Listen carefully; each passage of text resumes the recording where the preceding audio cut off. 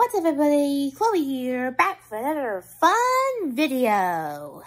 And today, we're going to be reviewing the limited edition Five Nights at Freddy's Blake the Badger plush. Now, I know what you might be thinking.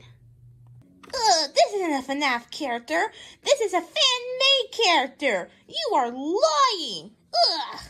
Well, to that I say, yes, but actually no. Well, yes, the character itself is fan-made, being from the popular FNAF fan game Pop Goes. The plushie itself is actually licensed. For the few that don't know already, a few years ago, Scott Coffin, the creator of Five Nights at Freddy's, made a little program called the Fanverse Initiative, or just the Fanverse for short, in which he funds select FNAF fan game creators to make their own fan games under the initiative. There were other benefits too, like the creators of these fan games actually able to make a profit out of their games, because normally fan games can't make any profit because they are for free. It was also said that these fan games would eventually be put on consoles, but as of now, that has not happened yet. And for the purpose of today's video, merch. Now, there is a lot of fan games out there for this initiative, and we don't have the time to list them all. Now, there are currently 2 fan games from the initiative that are represented by plushies as of current. Five Nights at Candy's 4 and Pop Goes Evergreen. And they aren't even out yet. Anyways, enough about the backstory of this guy. Trust me, there's still plenty more to explain about this guy. Let's begin the review. Okay, let's do this thing. I'm gonna take off his tag now, and we're just gonna look at the tag real quick, then the real stuff will begin. He is free. He is free now. He is now free.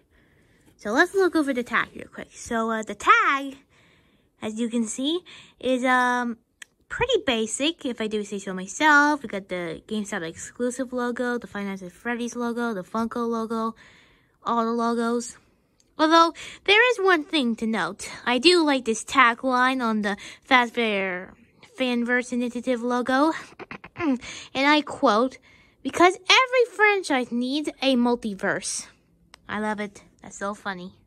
Now, I just want to say right off the bat that this plush is amazing. How amazing, you ask?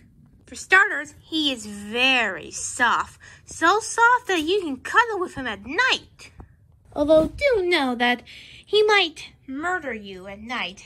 He is an animatronic after all, and they like to murder people a lot. Also, he is dangerously accurate to his in-game counterpart. And yes, before you hardcore Pop Goes fans start screaming in the comments, yes, I do know what this guy is actually based on, and I'll get to it later. And his embroidery, man, it's just really good. Also, his stitching is as well. Yes, he does have a little bit of string near his eyes and some fuzz, but don't all your stuffed animals? Although there is one thing stopping him from becoming one of the great FNAF plushies. The mouth. Now, the nose and the mouth itself does look pretty good, if I do say so myself, and is, like, very accurate like the rest of the plush, but no. My main issue lies with the bottom jaw. And it's because he doesn't have a bottom jaw. It's like somebody played the Got Your Nose game with him, where instead of getting his nose, they got his bottom jaw. And they actually got his bottom jaw. Plus, it just makes him look like an early, incomplete prototype in a released product. Plus, it even looks worse than Grim Foxy's bottom jaw. At least he had one. Well, yes, I know while the designers were making this guy, they didn't know how to give him a bottom jaw, so they just left it that way. But they're a big toy company, so I'm sure they could have found a solution. But now he can't eat anything, especially one of the many wonders of life, popcorn. But that doesn't mean he isn't a good plush. Why, quite the opposite. He is a very good plush. Plus, look at that cute little tail. Oh my goodness, this tail's so cute. Oh, I love this dude so much now. Now, it is important to note that this guy is actually part of a trio. and the other two is Candy and Pop Goes. But those two aren't out yet, although I would imagine by the time you're watching this, they are out already. In which case, then you should probably go buy them. They look pretty good. Luckily, I was able to get Blake out of GameStop's website, and only because he was the only one there, and I really wanted these Fanverse plushies. But despite Blake being the first Fanverse plushie to come out, he's rare, or at least will be. You see, to make a long story short, Funko and the creator of the Pop Goes series, King Carter, had some miscommunication which ended up the Blake plushie being based on the old, outdated 2016 Pop Goes design instead of the new, modern Pop Goes evergreen design. Funko, being the smart and clever businessmen they are, instead of totally scrapping the design altogether, instead decided to release it as a limited plushie. Which means that once he is sold out, he'll never ever be restocked. But despite this rarity, many Fnaf fans say that he is the worst out of the trio. And yeah, I kinda agree.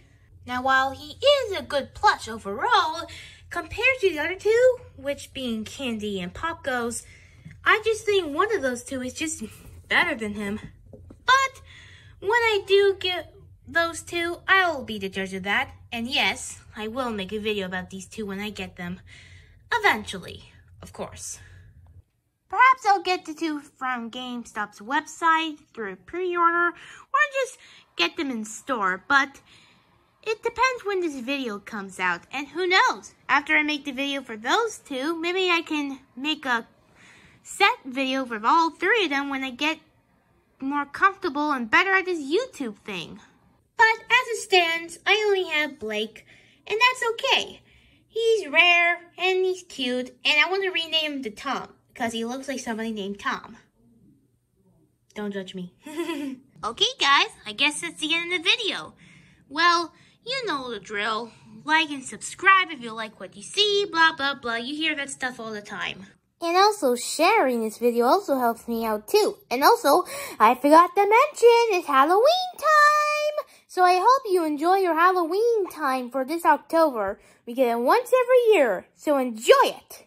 Anyways, have a good day, and I'll see you guys on the flip side. Yeah.